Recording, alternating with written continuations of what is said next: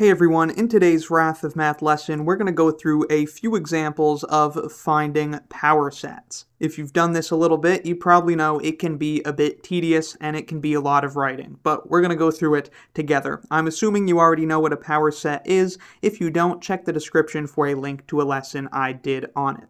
Put simply, given a set S, the power set of S, denoted P of S, is the set containing all subsets of S. So that's what a power set is, and we're going to find, I think, 4 of them in this lesson. I encourage you for practice to try to find each one yourself before we go through the solution. For the first one, of course, we've got a classic, find the power set of the empty set. What the heck is that? Well, all we have to do is list the subsets. The only subset of the empty set is the empty set itself. The empty set itself is indeed a subset of the empty set. We know this relation is true because if the empty set wasn't a subset of the empty set, that would mean that the empty set contains an element that the empty set doesn't. And obviously that's not true because the empty set contains no elements. So the power set of the empty set contains just the empty set. And that is our answer. This is P of S. Take care to notice as well that this power set is not the empty set. It's the set containing the empty set.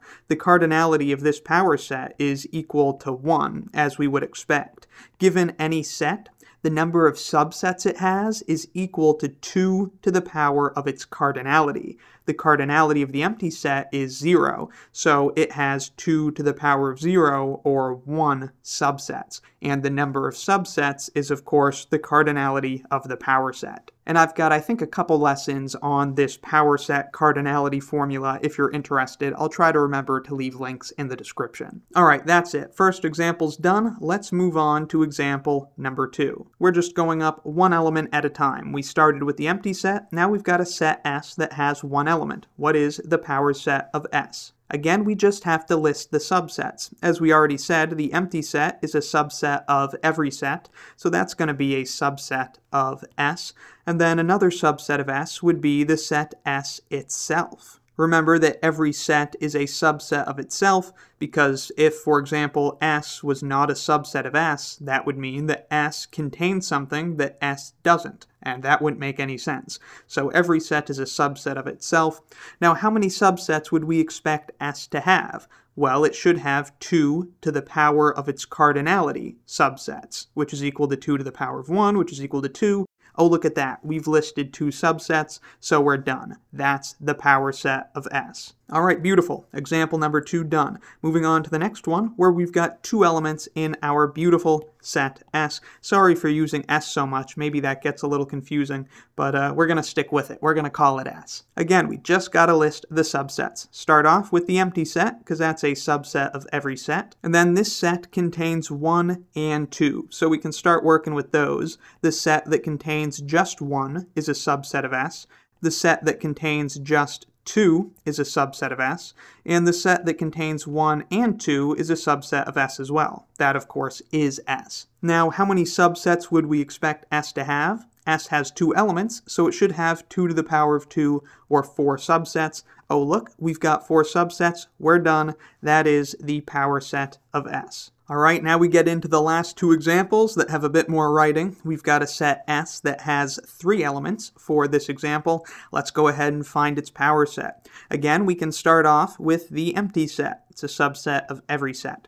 Now, S has elements A, B, and C. So again, we'll start mixing those into our subsets.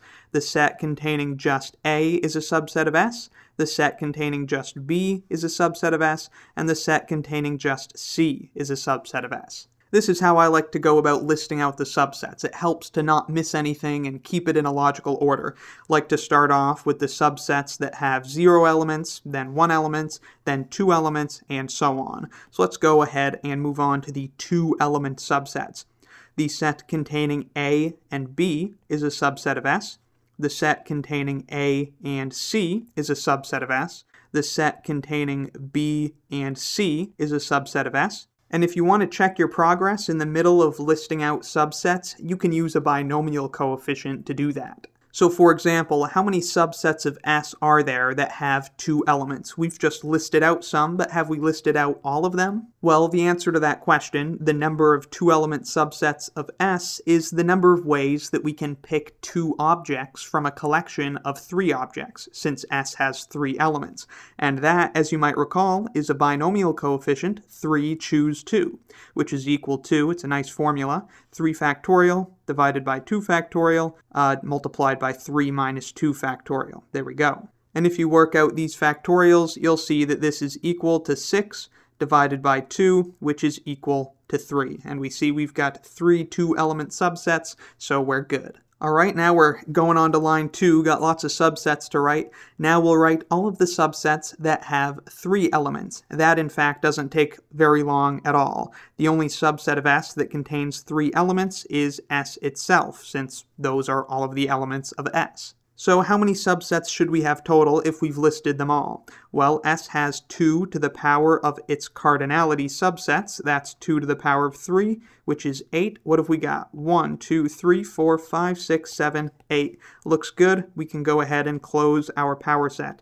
And in fact, we don't even need 2 lines. Let me just move this stuff around a little bit. There we go. Beautiful. And then just add those last outer brackets to enclose everything in the power set. This is the power set of S. All right, now we've got something wild coming next, because now we've got to go. Let me put my check mark there. There's our power set. All right, we're going to deal with 4 elements now. Let's go ahead and start listing these subsets. First, we've got the empty set. Then we want to list all of our one-element subsets. So the set containing 2, the set containing just 4, the set containing just 6, the set containing just 8, and then that's it. So we can move on to our two-element subsets. That's got, let's see, the set containing 2 and 4 is a two-element subset. The set containing 2 and 6. The set containing 2 and 8. That's a bad set bracket, but what are you going to do? Let me fix it. All right, moving on to the next line. The next two-element subset is the set containing 4 and 6, and then the set containing 4 and 8.